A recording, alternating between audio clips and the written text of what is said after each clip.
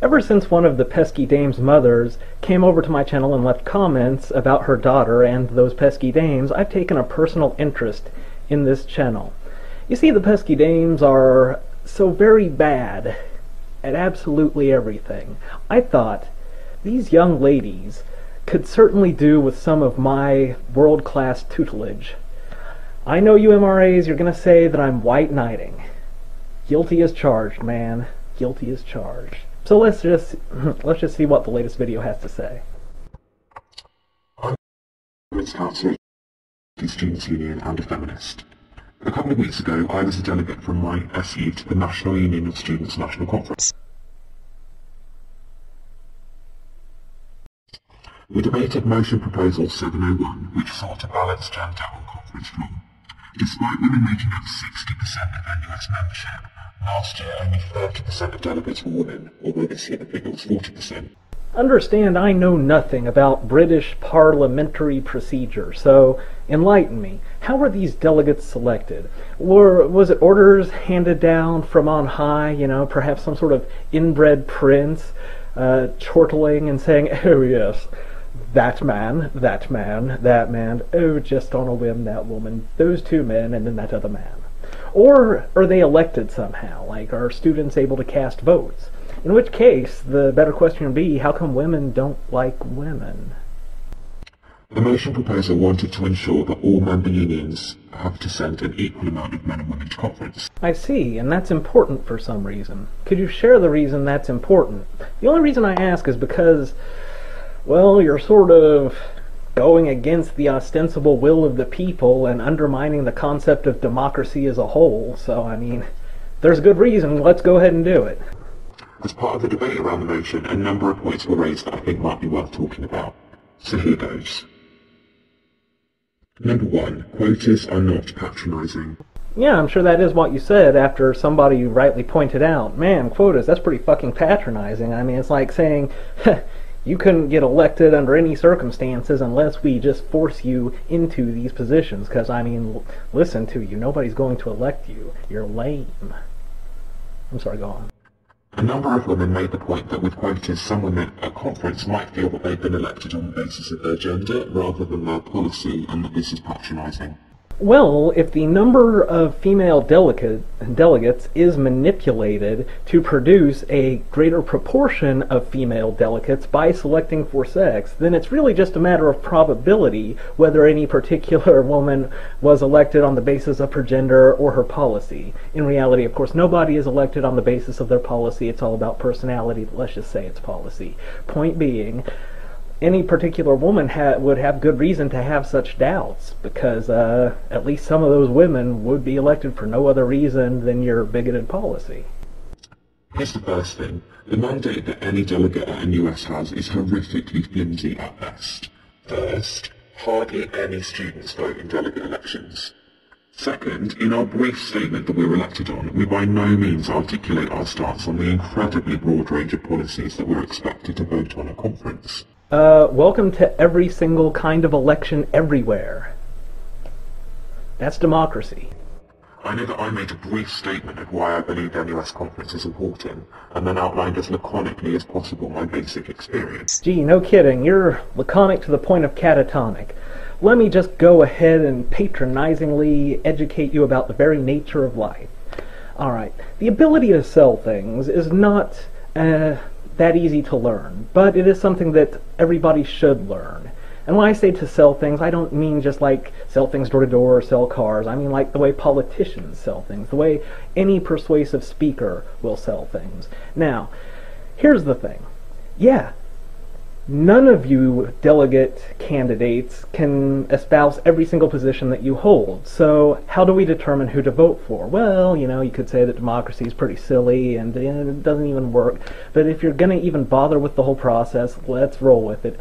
What is the determining factor? Well, who has the most passion? Who wants it more? Who feels the most strongly about the cause and is willing to stand on their principles? How can you possibly determine that? Well, who is willing to put the most effort into it. What takes a lot of effort? Learning sales ability, learning persuasive speaking. If you just get up there with your mouth breathing and laconically just blather on in a totally unengaging way, having not learned these skills, and I see this other candidate for delegate who has a lot of energy, piss and vinegar, joie de vivre, je ne sais quoi, lots of other French words, who do you think I'm going to vote for? I'm going to vote for that guy because he has put work into it. You just got up there and started talking.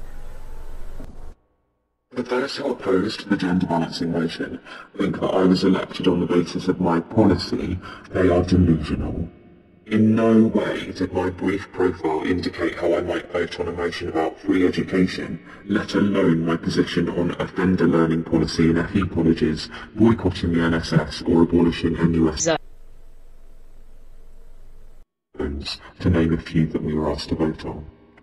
Ergo, a gender quota would not be patronising in shifting the validity of our delegacy from policy to gender, since our delegacy as it stands is far from democratically legitimate. To reiterate, by that standard, no democracy is democratically legitimate.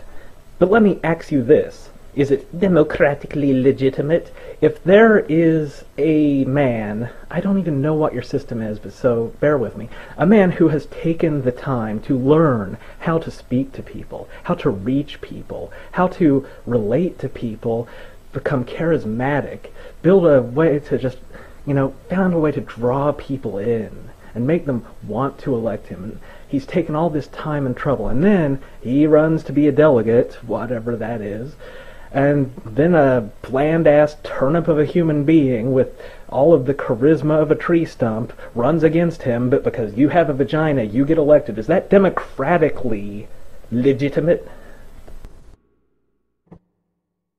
So number 2, quotas work. In Sheffield last year, we almost sent a delegation to National Conference of 7 men plus our president, also a man. In response to this, our women's officer at the time brought a motion that we instigate a gender balancing policy. Wow, 60% of y'all are women, not one woman elected? Wow.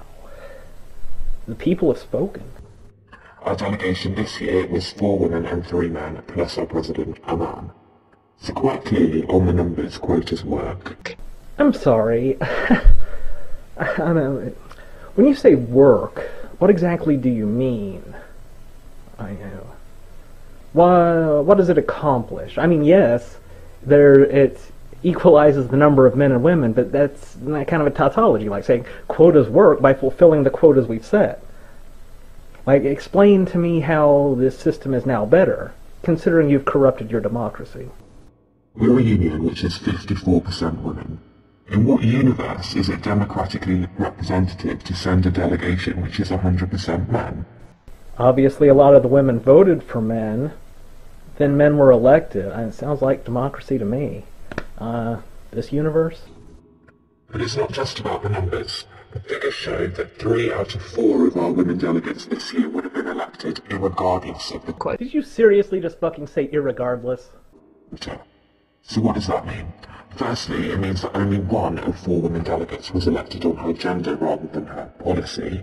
But it also indicates that because structural inequality exists, women are sometimes put off from running for something because they perceive their gender as a barrier to their success. You are absolutely right. What about all of those delegates-to-be who were going to run, but they're so fucking timid and pathetic that their perceived mental barriers stop them? Yeah, what am I thinking? We can't exclude those. We gotta get those women elected.